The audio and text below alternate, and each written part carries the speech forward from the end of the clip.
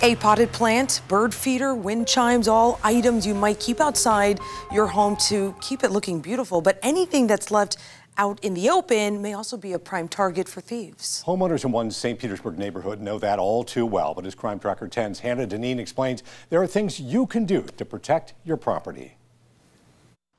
My yard's my therapy as well. I'm out here all the time. From a faux koi pond to bright rows of flowers, Monica Dulin's front yard is something to behold. I think it adds a lot to the community and just the neighborhood. But resting on a busy road in St. Petersburg's Central Oak Park neighborhood, people have been taking a bit of her happy place for themselves. It's sad to see that happen over and over again, and it's a little bit discouraging. 3 times this year, ornaments from her front yard have been stolen, all caught on her home camera. And she says she's not alone. All of our neighbors are experiencing things like this. St. Petersburg police say they record such property thefts nearly every day. Petty theft, though it is petty theft, it is still a crime. It's just a little bit harder to prosecute. St. Pete PD crime prevention specialist Chip Wells says there are steps you can take to prevent this from happening to your home. There's a few things you can do.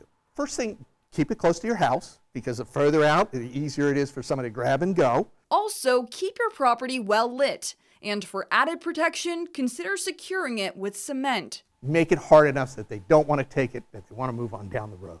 Because most of the time, this is just a crime of opportunity. If someone does steal from you, no matter the item's value, he urges you to report it. Most people don't report it, so we really don't know how much is occurring. It gives us an idea of what's happening where in the city. We can't fix something if we don't know where it is. Monica Dulin has reported each of these thefts, and police are still investigating. She says $5 or $5,000. This isn't about an item's value.